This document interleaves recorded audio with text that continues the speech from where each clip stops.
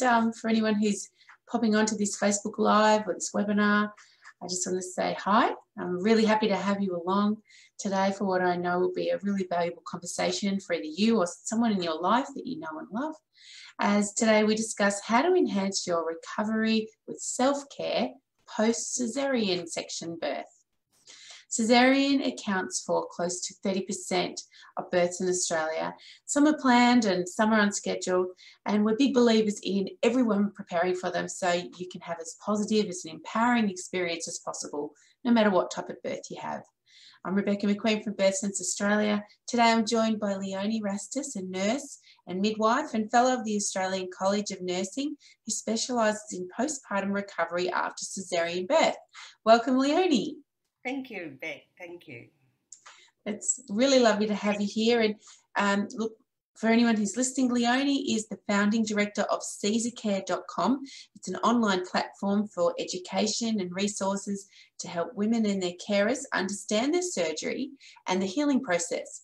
So Leone teaches online childbirth education for women scheduled for or recovering from emergency caesarean birth and scheduled caesarean birth, so all caesarean birth. She's the author of a variety of post-op recovery guides and the ebook Woman-Centered Caesarean Care. She also has designed a wound splint called the SAC splint to support and help protect the surgical wound from breakdown during sudden movement, such as coughing, sneezing, or laughter. So, Leone, we discussed yesterday that, as you know, a little while ago now, I spoke to a Melbourne obstetrician, Dr. King, about what to expect in a caesarean section. And today I'm really looking forward to adding to that conversation by sharing information from you around what women can expect post-operatively. It's great work you're doing, and thank you for being here to share your wisdom with us. You're welcome. I'm looking forward to it, Beck. I guess my passion for working with women after caesarean birth is born out of my own experience, both my professional practice and my own experience of birthing my 6 children by C-section. In the day in 1980, when I had my first baby, they were doing X-ray pelvimetry then to check the size of the pelvis, and as I hadn't come into labour by 42 weeks, that I was to be induced, but the head was too high, so I was then sent for X-ray, and it was decided then that that would be my mode of birth from then on. So yeah, I went on to have another 5, and I guess my nursing background really helped me being able to care for my incision and scar afterwards. And I'm very passionate about helping women in the early days, particularly with the supporting the wound, and which is what led me to designing the dedicated splint, because you know, one of the things that was drilled into us in our nursing school was anyone after abdominal surgery should have a cushion or a rolled up towel to hold against the stitches for any sudden movement, and to be able to sort of just protect and ease the discomfort and you know, protect against any tension and potential breakdown of the stitches. So that's sort of what drives me. In addition to that, the insights that I've gained from social media, caesarean support groups, really worries me with their lack of knowledge that some women have. There's all manner of wounds, pictures of wounds being posted, asking, is this normal, is this okay? Just a lot of questions that really women, you know, I feel should know, should be given the information at some stage. Now, antenatally, I know now that that we are beginning to run classes for caesarean birth, but I know when I taught antenatal classes in a hospital setting, there was very little. We glossed over caesarean birth as if that was just something we didn't want to think about. And then I know from the early days after birth just how addled from the pain relief medication and the capacity to take on information, vital information about wound care is a bit diminished. There's the excitement of the new baby, the visitors, the foggy mind, and all of that makes it very difficult to impart this really important information to women. So that's really what has led me to setting up CaesarCare, to be able to reach women in their homes. I love that you're drawing on your personal experience of 6 caesareans yourself, as well as your nursing experience for wound care and your midwifery experience. So it's a great combination of skills and experience that you're bringing to women who really do need this information. And it always amazes me that there's not more education out there for caesarean, considering 1 in 3 women will have one. And not everybody plans to, but sometimes that can be the way it goes. So getting the information before the caesarean, if it's required, is so vital. So this is going to be such great information to impart to those women out there, whether they're planning a caesarean or not. Everyone should listen to this talk just in case. So, so Leone, with your skills and your experience, what is it you think are the most important things that women and their partners need to know regarding the immediate post-op period?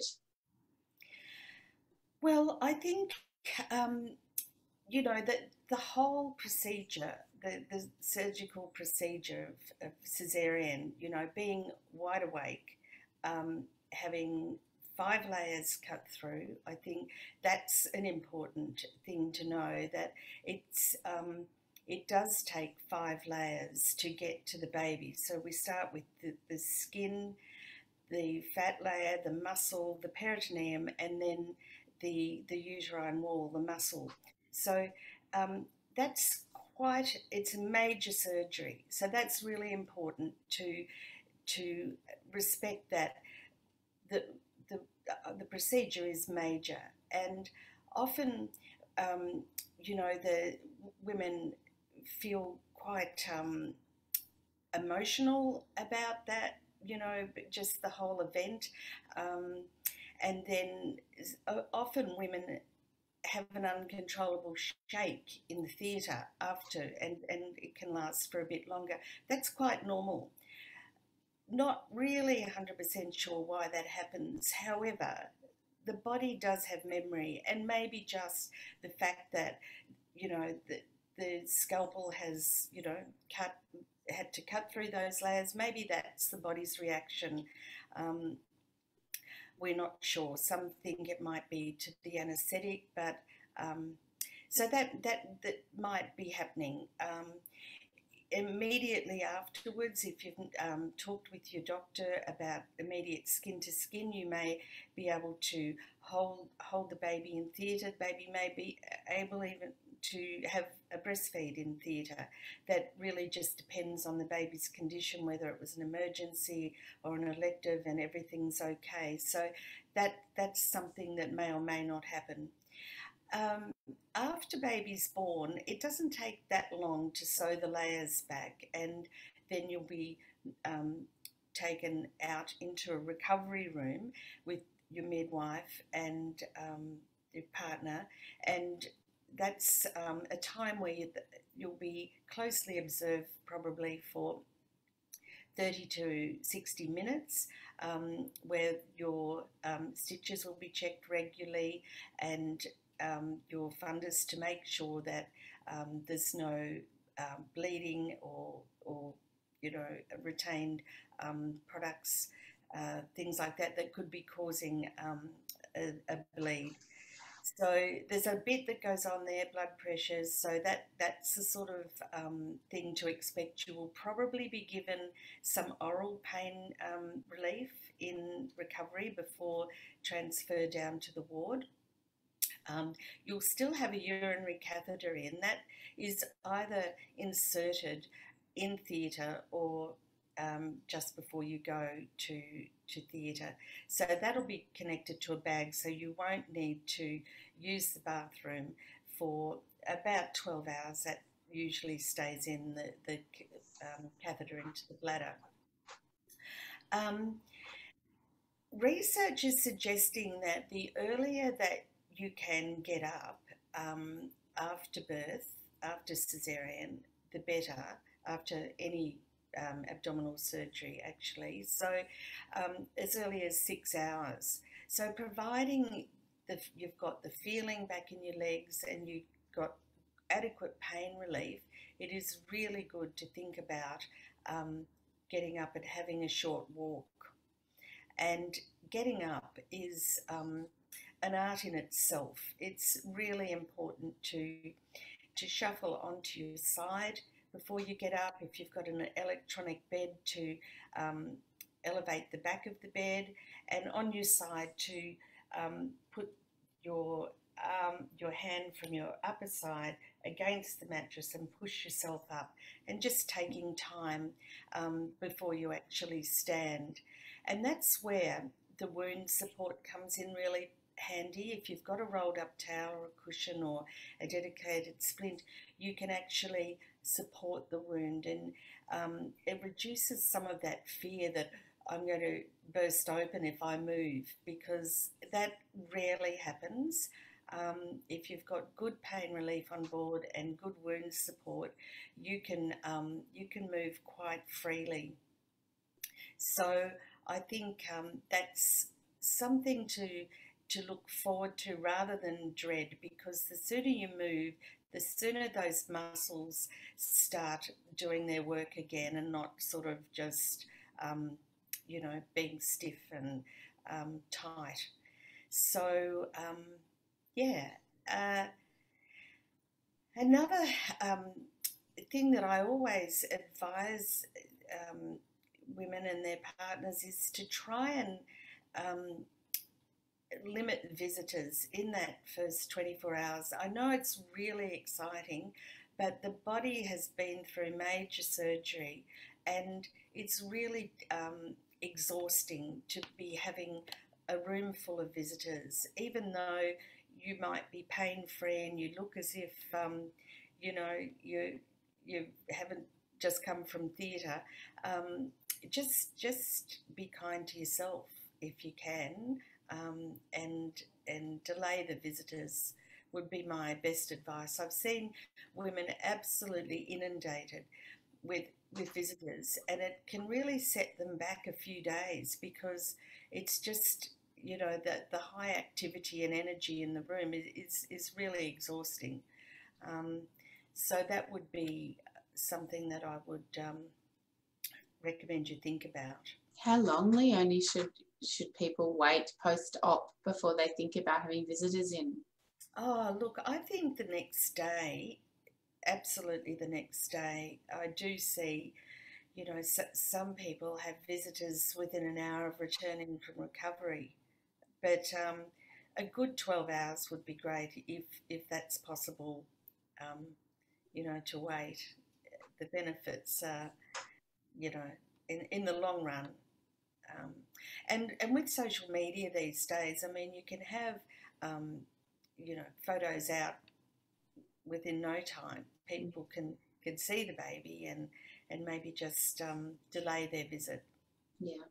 Yeah, I'm always amazed by that. If it was any other surgery, no one would ever dream to pop in and just have a big old chat to you an hour after major surgery. But when there's a baby involved, all rules go out the window in that department, which is an interesting cultural observation. Absolutely, yeah. I mean, I understand the excitement and, Dad and Mum wanting to share the good news and the baby, but yeah, it can slow recovery, I think.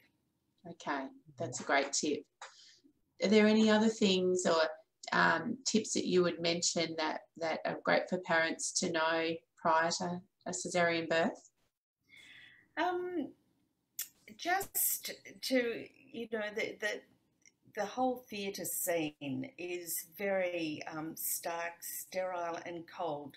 That it's important that the temperature in theatre is not too hot, because the surgeons and the nurses and theatre technicians are all gowned and you know in layers of clothing, and we don't want them fainting. So they do have to have a cooler environment. So yeah, it's not pretty with all the stainless steel and white and bright lights, but it's a very temporary passage. If you're lucky, you might be out within an hour, or even less, depending on the speed of your doctor. Yes. Yeah. I think that the information you've given too about the shaking is really great for parents to hear, that it's common. We don't know why it happens, but it's nothing to worry about.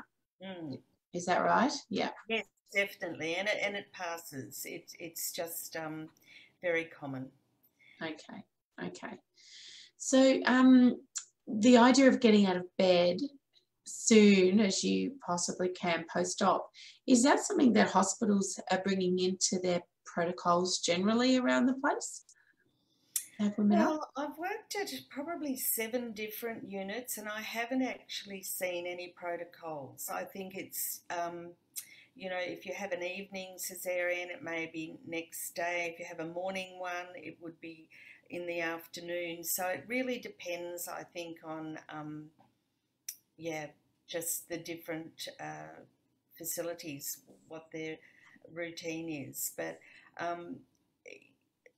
I used to think it was kind to leave women, in bed a bit longer after a caesarean, just, bearing in mind the major surgery. However, I guess by the 6th caesarean, I realised the importance and the joy of that first shower.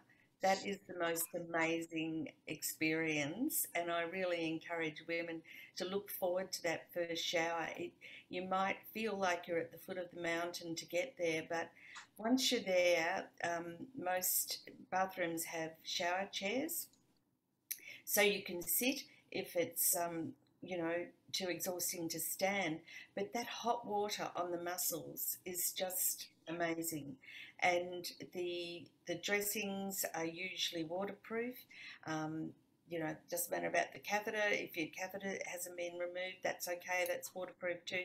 So there's no, and even the IV, if you've still got a drip in, which is often, the intravenous catheter is often left in until you are eating and drinking satisfactorily. So you may have all those gadgets still connected, but that shouldn't stop you from having the best shower of your life. And I often say there's no water restrictions after a caesarean, so just enjoy that warm water on your muscles that have all been tense and tight prior to. It's very normal to feel uptight prior to surgery, but get in there and get those knots moving with the hot water. It's my best advice. Great advice. Some people may be wondering about the epidural. How do you get up when you've got an epidural in post-op? So could you just talk us through how that works? Yeah, well, with the observations after the caesarean, we check regularly how what level the numbness is, and it only takes a few hours for the sensation to come back. So once you can really feel your toes and move your toes and move your legs, then we test whether you're stable to be able to walk. So that's only a few hours, well within the 6 hours, I would say. Okay. So, Leone, of course, the reason a lot of women will be reluctant to get up is because they fear the pain that's going to come with doing that.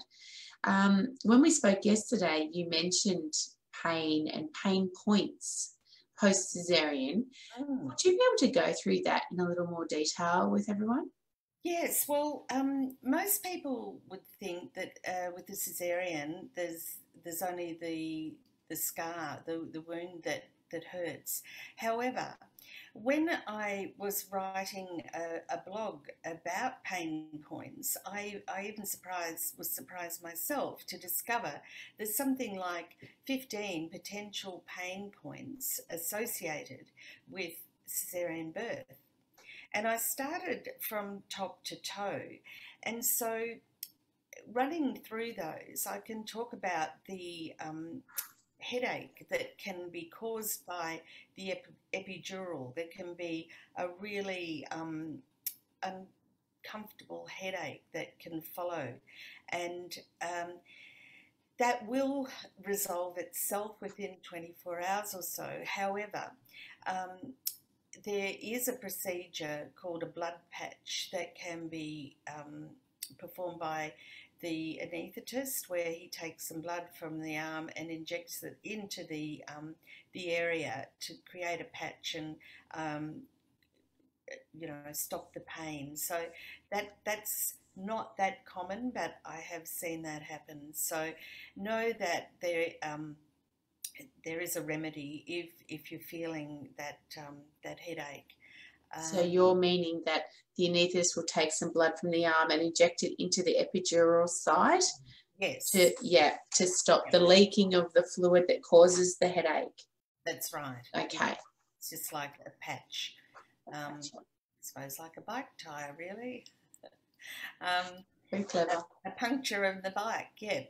So, and then if you have had to have a general anaesthetic, there may be some throat irritation from the general, from the intubation, from the tube, the breathing tube that goes down. There can be a little bit of discomfort there, which can be remedied with ice chips or a lozenge.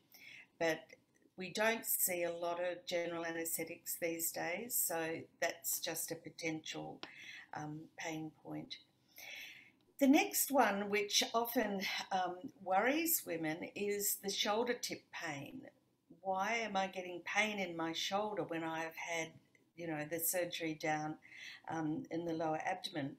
Well, at the time of birth, there's a lot of air can get into the abdominal cavity, and that takes up space, which pushes up on the diaphragm, and the nerves, the diaphragm, which is below the lungs and separating the lungs from the stomach and the abdominal organs. So that pressure of the trapped air can trigger pain in the shoulder tip, and that can be really worrying, but it's temporary until the air dissipates. You can perhaps use a hot pack or some peppermint tea might help to relieve that. So that's another probably unexpected pain that may be felt. So moving down, we've got the abdominal bloating, which causes the shoulder tip pain, which can be really uncomfortable. And so it's really important to forget your manners and to pass that wind as quickly as you can. Sometimes a gentle massage from the right groin up across under the ribs and down the left, just circular motions with your hand can help to move that gas along and give you some relief. So that's very important. That's a hard one for women who are in a shared room. That's the last thing you want to do. Absolutely. A good exercise I found helped was yoga breathing, where you do the really deep breathing and then you can actually pop your hand behind your back, and as you exhale, suck that lower back in down into the bed, and that can be really helpful also.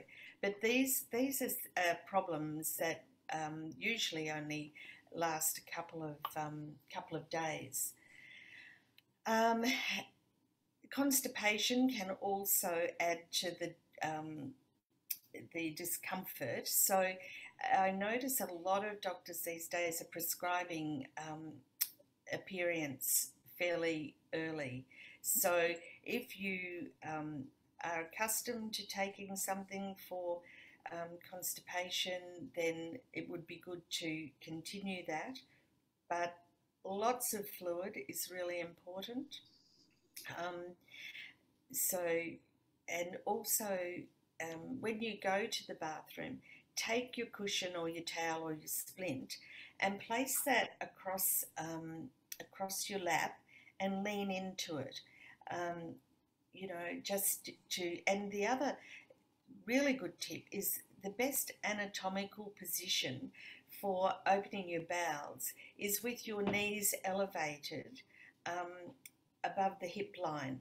So if you've got a footstool that you can pop your toes on and just have your knees a little bit higher, have your wound splint on your lap, lean into it, you'll have far more success. So that's just an anatomical trick to facilitate the bowels opening. I remember feeling really scared that I was going to burst open, you know, the first time, and that's why that splint, cushion or towel is really important to have on your lap. That's such a they're all great practical tips to just make the difference, to take the fear out of anything that's going on for you. They're such practical measures, so they're fantastic. Are they the 15 points? Have you covered them all? No, I'm still moving down.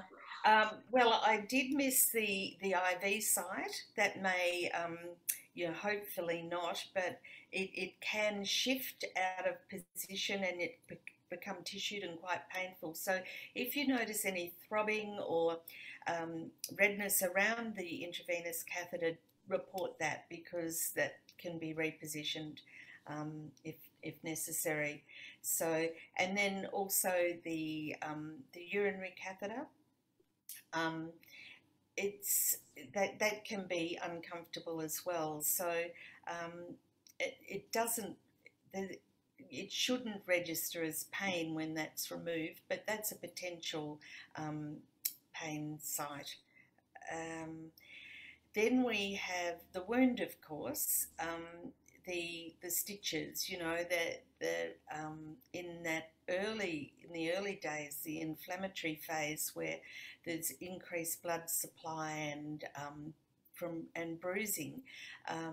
Sometimes baby's head is deep down in the pelvis and has to be lifted out with forceps, or there could be a lot of pulling and pushing to get baby out. So you can feel that bruising, pain from bruising.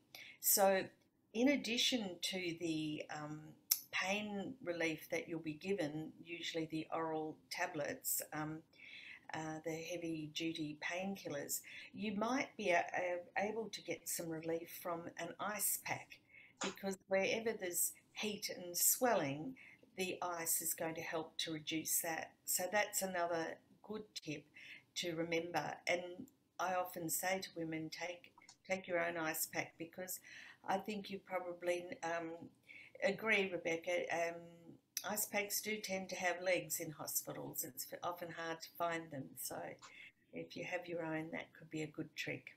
Yeah, that's definitely one of the things I encourage people to take in with them to birth suite and for post-op too. So with regards to the pain you're speaking about, what would be your advice when women are offered pain relief? Because sometimes I know it's, oh no, I'm okay, I don't want it, I don't want to take those things. What's your advice around that in those first couple of days post-op particularly?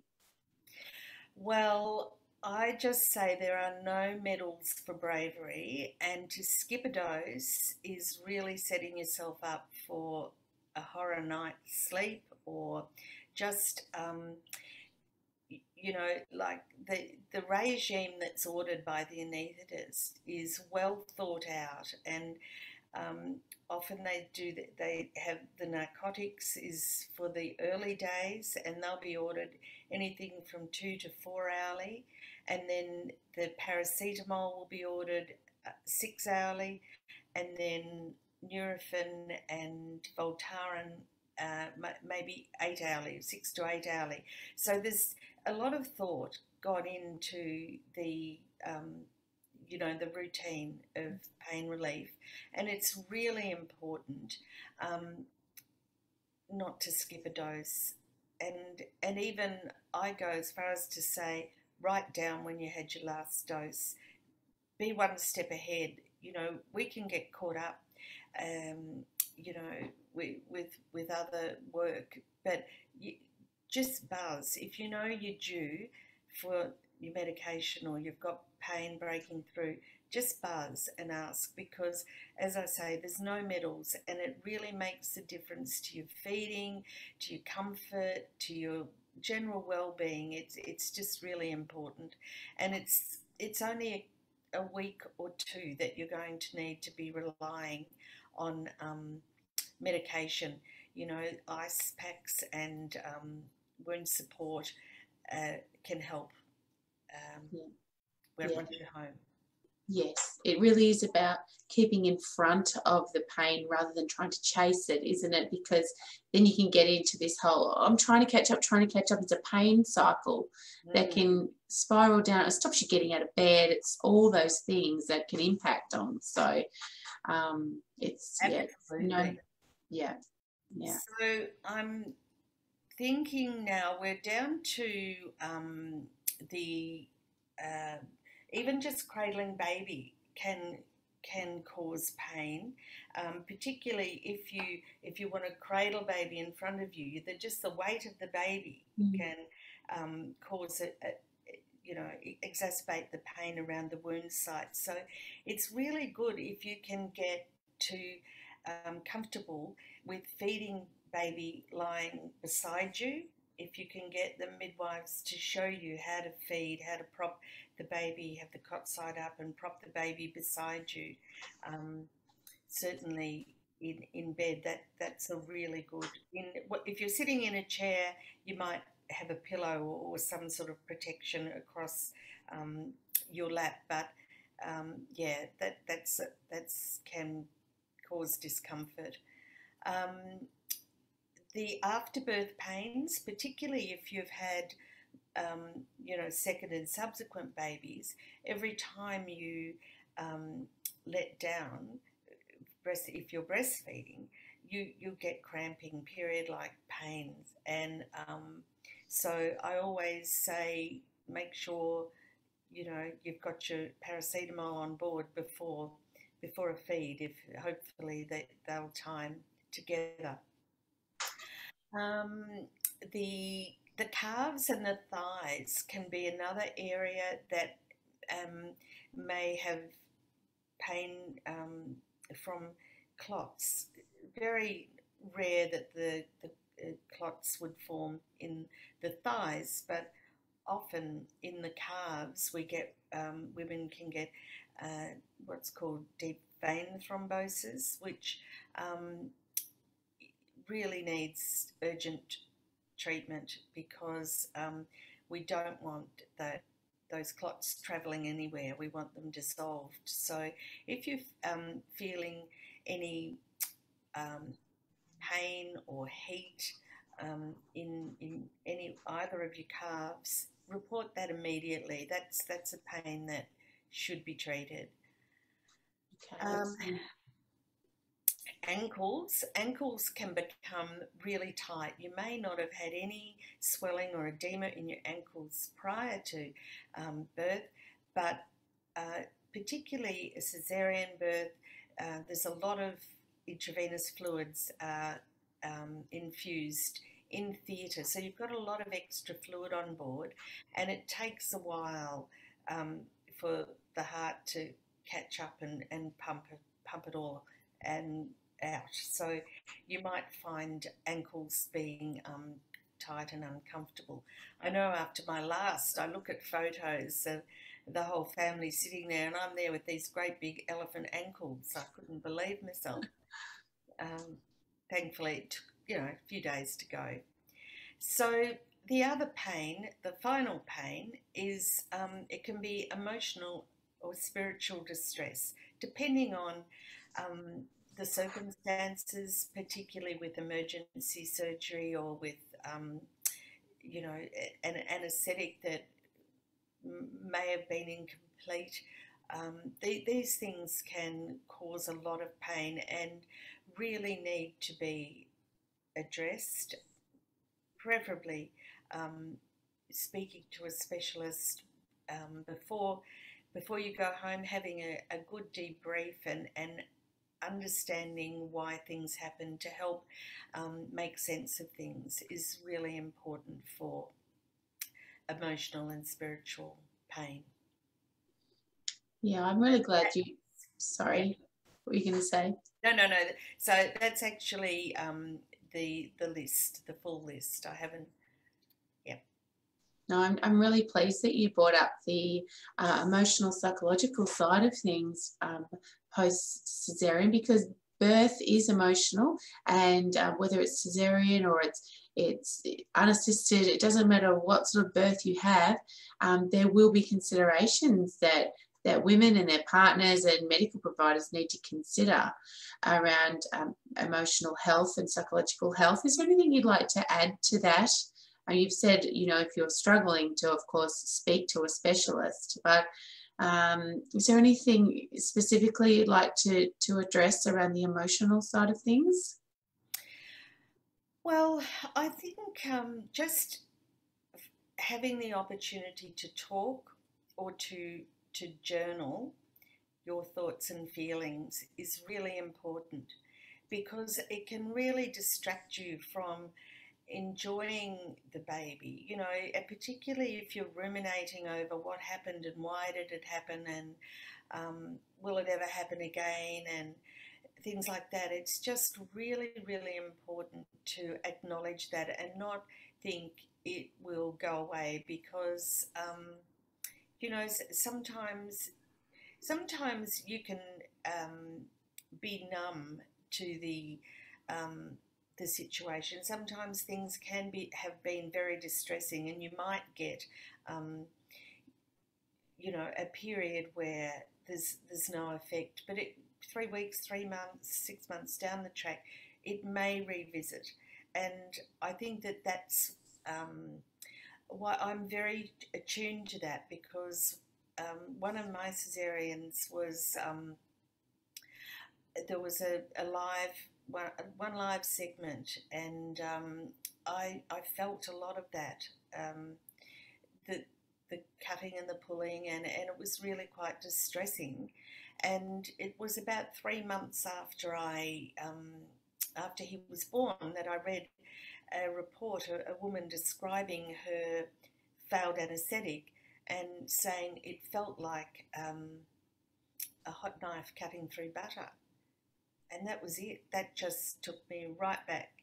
And it took me a while to unpack and repack that whole situation. So just be aware of that and also the partner can be very distressed as well, especially if, there's been some, major sort of difficulty around the caesarean. So just it may be that it's important that both mum and partner have an opportunity to talk it out, so they can move on. Yeah. Yeah, that's a great point. So there's some great resources out there now for parents. If you know, you're finding that maybe you've had a cesarean experience, or just to know in the back of your mind that you can call Panda, or you can call the Gidget Foundation. There's the Australian Birth Trauma Association. There's quite a number of free resources out there for parents, as well as chatting to people who you can go through and debrief your birth experience with a psychologist or your doctor. You know, there's just put your hand up. Don't just sit there and think you have to put up with the thoughts that are maybe impacting on you, because by not actioning those thoughts and going round and round your brain, sometimes that can have a detrimental effect to your mental health. So please sing out if there's some trauma associated with your birth experience. Don't just think, well, that's just normal, that's just the way it is. It's a good time to chat it out. We've certainly got great resources in Australia. Most of them are listed on our handy contacts page there, on our website, Birth Sense Australia website. So with regards to, we've spoken about what to expect in those immediate days post-op, Leone. Can we move down the track a little bit more and talk about when you're discharged from hospital, what are some of the key tips for managing at home with your self-care? Okay, well, I think like it's often very hard to distinguish between day and night for a while, especially when you're doing feeding round the clock, and to lose track of time. I think to have a planner, whether it's on your phone or in a diary, just to keep track of your medication, how much you've been drinking, the feeding times, any appointments, just to keep you on track, because as I say, it's very, particularly when you're taking medication too, that can make you a bit foggy. So actually writing your daily timetable down, or having a checklist, writing down things as they come to you, particularly little jobs that you want to get to, but you don't have the energy or the strength, or you're not allowed to lift, and so you can pop those on a list. And if you have visitors pop in and they say, what can I do to help, you've got it on the list. You can just say, oh look, that corner has been driving me mad, could you just run the vacuum over it?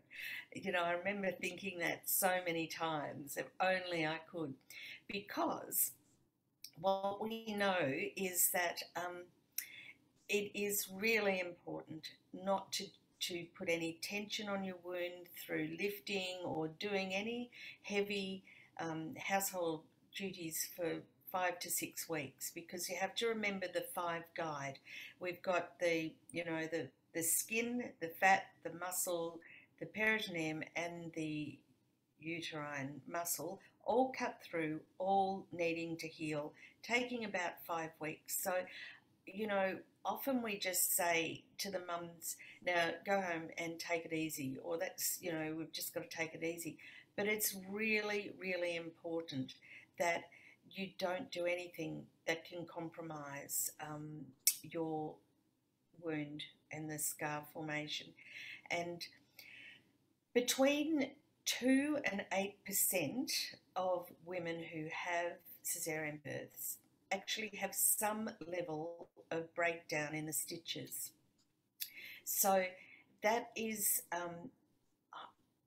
largely avoidable if you take good care of the muscle groups and not place any extra tension through lifting. So there's 3 main causes of stitches bursting open at, you know, maybe 1 stitch or 3 or 4, and they are the mechanical, from raised intra-abdominal pressure when you cough and sneeze and even laugh. So that's why it's so important to hold a barrier there to counter that forward thrust when you cough, sneeze or laugh.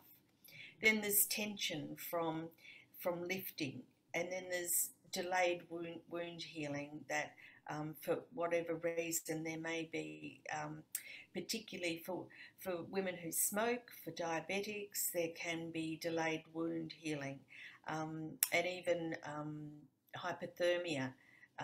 Hopefully you wouldn't be suffering from that, but that all those things can delay the healing, which can, you know, lead to the stitches popping open. So I think that's really important, that you be very, very respectful of that healing zone in your body and not compromise. Energy, you know, it is major surgery, so it takes time to get your strength back and your confidence back, and that's okay. Finding ways to limit your walking and you know, duplicating, you forgetting things in one room. I used to have this little lightweight backpack, and I'd put my breast pads in it, my drink bottle, and anything else, you know, my notebook, my journal, anything else in that, and I'd cart that around so that I was hands-free to hold the baby.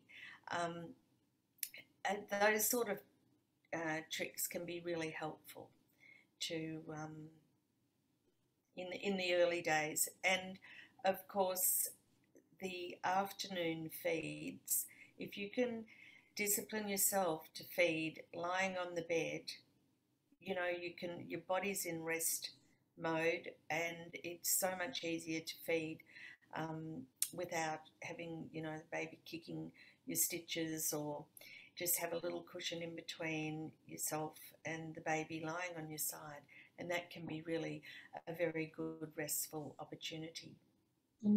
Great idea with the backpack. Saves you walking room to room looking for different things. Yeah. They're really good tips. Any other tips in those weeks post caesarean birth? You mentioned visitors, putting them to work. I think that's a great idea. Yes, definitely. Just the little list, and a nice little sign for the door, mother and baby sleeping. Whether or not they are doesn't really matter, but if you need time, me time, just pop that note out. And accepting help.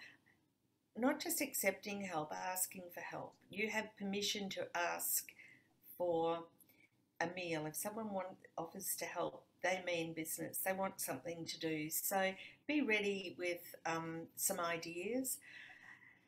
Of course, we're in this wonderful age where we can order online.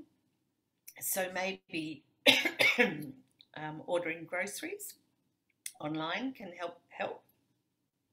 Sorry. You're all right.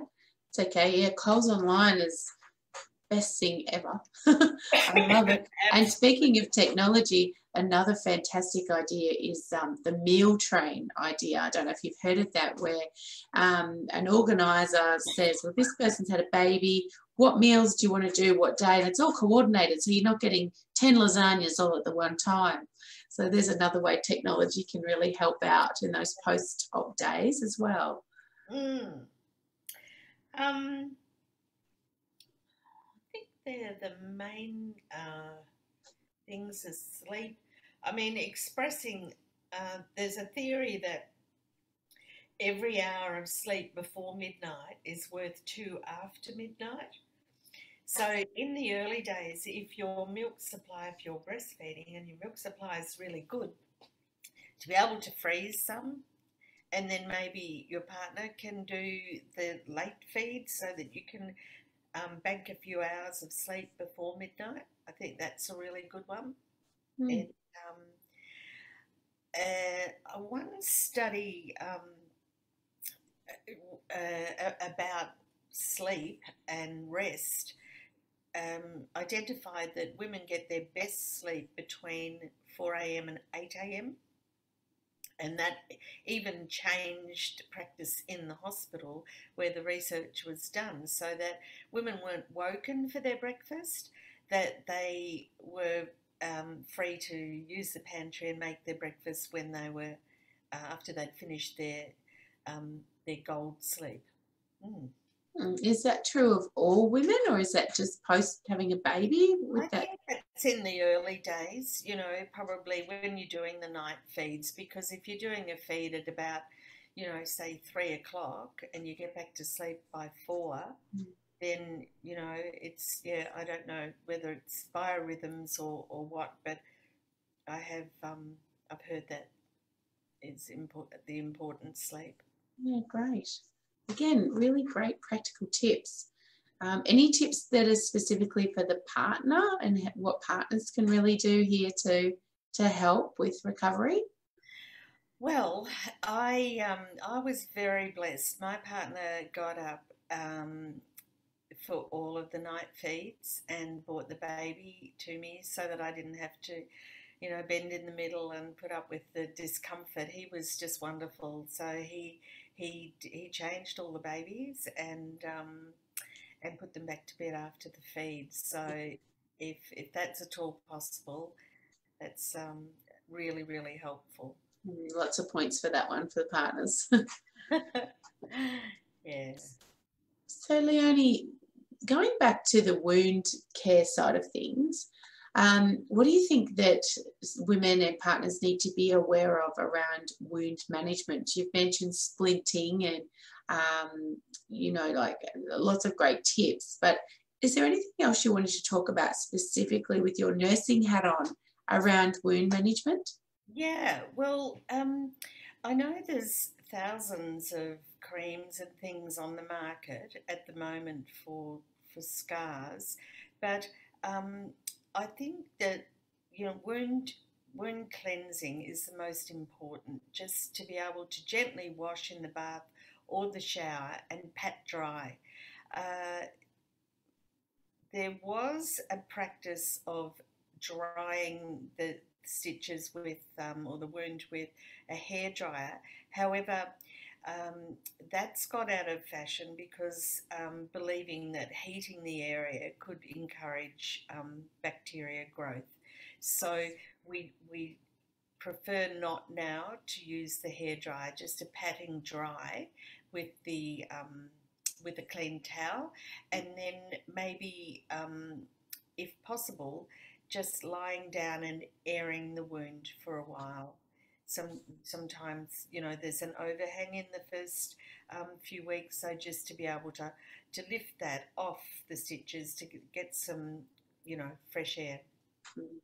Yeah. That. Is sun a good thing to think about if you can hop out in the sun for a bit? Well, any direct exposure to the sun is not advised for the first 3 to 9 months after surgery because as the wound heals, the new skin is very sensitive. So probably not direct sunlight, but maybe near a window would be okay. Excellent. So the cleansing and then wound dressings.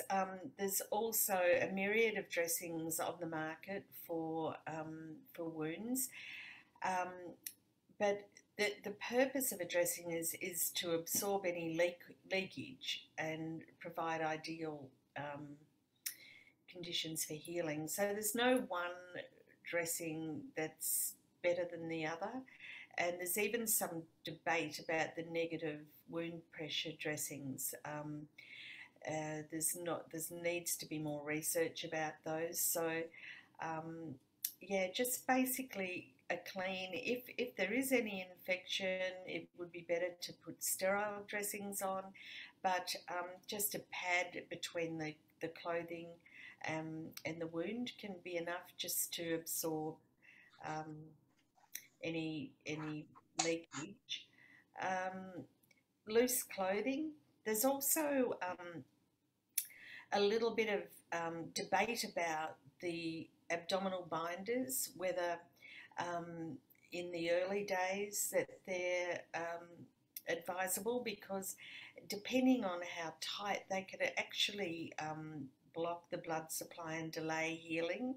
So it may be better to hold off the abdominal binders. You can get Tubi Grip, which would be better. you know, has a more even spread than the binders. So can you explain what the binders are for people who aren't aware? okay, well, there's belly bands and belly bandit and a lot of different varieties and brands, but basically they are a deep elastic band around the stomach that, you know, you can tighten. They've got Velcro. You can just they're designed to help support and you know, encourage your shape to return. But as I say, then they have to be worn correctly to avoid blocking off the blood supply. Um, so yeah, they're debatable. Mm. The other thing that's really important is to wound assessments. So to actually visualize the wound or the suture line every day, which can be difficult without a handheld mirror. So if you just lift the overhang and just check for signs of redness, um, swelling, bruising. Sometimes clots form underneath and you'd be able to see a bulge. There can be, you know, pus oozing if there's an infection, but it's really important to look for those signs of red hot swollen sections and any pus, and particularly any foul smelling leakage. Or any break in the edges of the wound, you know, that needs to be reported immediately, because an untreated wound infection can lead to sepsis, which is a potentially fatal condition. So it is really important to have your wound visualised every day and checked by a health professional if any of those signs appear.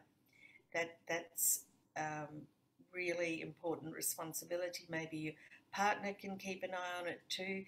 And some women even take photos. Well, on my social media support sites, there's lots of photos taken. So, you know, it may be that you could even take a photo and use telehealth to get an opinion. But don't mess with any of those early signs. They really need to be reviewed, particularly if you start feeling any flu-like symptoms associated with redness in your wound and fever and flu-like symptoms. Really need to be checked. Are there any other things that women or their partners should be watching out for that need medical attention? Well, we talked about the DVTs, the clots in the calves before. It is really important that you know, if you notice that, or if you have if the clot breaks off, it may cause a sudden it may be heading towards the lungs, may get a sudden cough. All of those sorts of things need to be attended, you know, and I'd go as far as to say call an ambulance. If you're not an asthmatic and you get a sudden cough and it's associated with you know, a pain in the calf, very important to have that checked out. Yeah. Leonie, there's so much education that's needed for post-op after you've had a Caesar, and I'm sure there's more that we haven't had time to cover in today's chat. For anyone who's looking to seek information around Caesarean pre-op, intra-op, post-op, you're certainly the person to head to. How do people tap into your books and all the things that you're offering around Caesarean education? Well, my contact details are on our website, CaesarCare.com, spelt the English way, not the American way, CAESAR, care.com. So my phone number's there. You can also send me an email at info@CaesarCare.com. I am preparing to launch a series of masterclasses early next year, and I've also got a book about to go to print, C-section recovery manual, Your Body, Your Recovery, which I'm co-authoring with a midwife in the UK who has launched a project called the 5 Guide, and that's all about the importance of wound care and remembering that you know, 5 layers, 5 weeks to heal, 5 to 6 weeks to heal, and I've got every reason to take it easy. And yes, so and I'm also looking to start a podcast and telehealth calls. So if you just want to keep in touch, that will be slowly released on the website. And we'll be sure to list Leone's details on our handy contacts page as well. So if you're wanting to head to her and to download the book, and she's got some fantastic resources there. So look, Leone, what you've shared with us today has just been incredibly valuable information. And I know that what you've shared will help lots of parents feel more prepared and empowered for their caesarean birth. And I really want to thank you for that. You're most welcome, Beck. It's as you can tell, I can talk on the topic. I'm very passionate about equipping women, empowering women, and also I think you know, the current shaming that's going on around caesarean births. You know, calling it the easy way out. One woman was even told that she hadn't given birth because the doctor birthed the baby, and things like this. I just want to just tell women who do have caesareans for whatever reason, it's not the easy way out. There's all these things that can cause discomfort and grief, and that you're a superhero. It's not easy to have a caesarean at all. And some women just don't have a choice. So I think that we should be, you know, really aware of that. Yeah. 100% agree on that. There is no failure with birth. No matter how you birth your baby, you will not fail. And we're lucky. I think sometimes we forget that, you know, in many countries where these technologies aren't available, we have not so good outcomes for mums and babies. So we're a little bit spoiled in Australia in many ways for the access to healthcare that we get, and for women to be being shamed for having a caesarean birth it's almost ridiculous, because sometimes the outcomes might be, you know, really dire without it. So you're doing great work by educating people around the pros and cons of caesarean, and definitely not the easy way out, but there's certainly some great strategies around making your recovery more, again, empowering and positive as we can, because that's important. Birth is birth, caesarean is birth. So let's hear about how to have a positive experience. So thank you, Leone. Thanks so much. And thank you to everyone who's listened in on this discussion. And do look out for details in our social media pages for more interviews with experts and friends, where we're aiming to bring the right information from the right people to you. So thanks so much, everyone, and I look forward to seeing you again. Have a great day. Thanks, Leone. Thank you. Bye. Bye.